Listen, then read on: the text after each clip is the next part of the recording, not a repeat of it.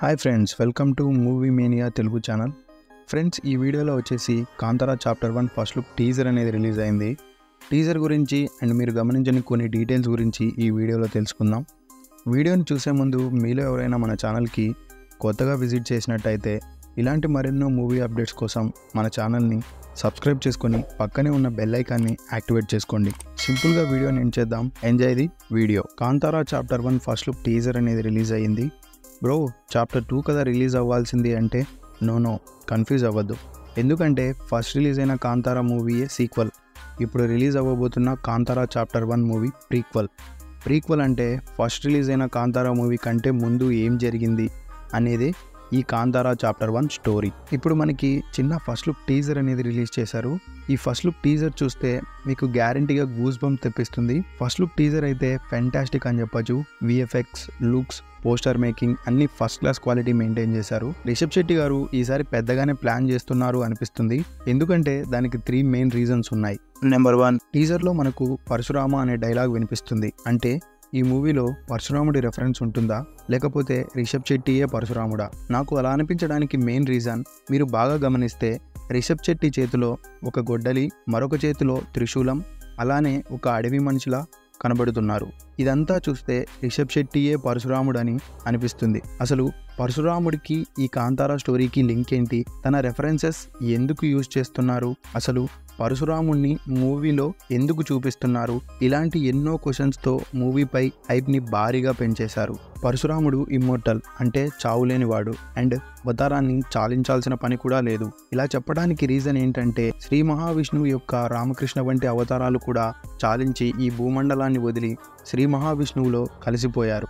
కానీ పరశురాముడు ఇప్పటికీ భూమి మీదే ఉన్నాడు అని మన పురాణ ఇతిహాసాలు చెబుతున్నాయి. ఆ ప్రకారంగా కాంతారా చాప్టర్ 1లో పరశురాముడిని చూపించబోతున్నారు అన్న ఒక చిన్న ఎగ్జైటింగ్ థింగ్. మనకి కాంతారా సినిమాలో కేవలం పంజుర్లి గాడి యొక్క రెఫరెన్సెస్ మాత్రమే యూజ్ చేశారు.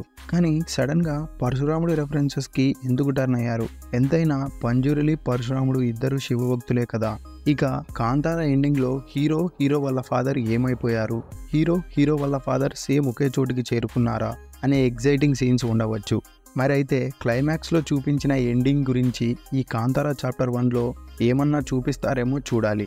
నెంబర్ 2, టీజర్లో మనకు ఒక లైన్ అయితే చూపించారు, డ్యూరింగ్ ది రైన్ ఆఫ్ కదంబాస్ అని.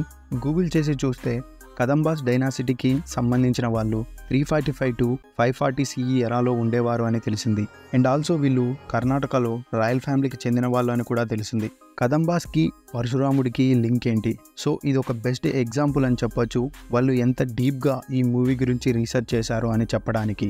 నెంబర్ 3, ఈ మూవీ టోటల్ 7 లాంగ్వేజెస్లో ఇంక్లూడింగ్ ఇంగ్లీష్లో కూడా రిలీజ్ చేస్తున్నారు.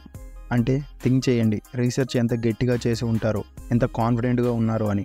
మొత్తానికి రిషబ్ శెట్టి గారు అయితే స్పిరిచువల్ పవర్స్తో ఒక గాడ్లా కనిపించబోతున్నాడు. బట్ వన్ థింగ్, ఈ టీజర్ చూసినప్పుడు మాత్రం కాంతారా చాప్టర్ 1 మీద నాకైతే హ్యూజ్ ఎక్స్పెక్టేషన్స్ క్రియేట్ అయ్యాయి. This is going to be a perfect prequel అని చెప్పొచ్చు. ఈ మూవీ రెగ్యులర్ షూటింగ్ జనవరి 2024 నుండి శ్రీలంక అండ్ ఉడిపిలో స్టార్ట్ అవుతుంది with very huge scale and a most expensive film in Kannada film industry. That's it guys.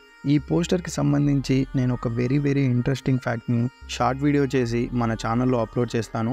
ఆ వీడియోని miss అవ్వకూడదు అనుకుంటే అండ్ ఆల్సో ఈ వీడియో మీకు నచ్చినట్టయితే ప్లీజ్ వీడియోని లైక్ చేసి మీ మూవీ లవర్ ఫ్రెండ్స్తో షేర్ చేయండి. మరొక ఇంట్రెస్టింగ్ వీడియోతో అండ్ ఎక్స్క్లూజివ్ అప్డేట్స్తో మళ్ళీ కలుద్దాం. Until then take care, by by. I'll just make you cry, and I don't wanna fight with you.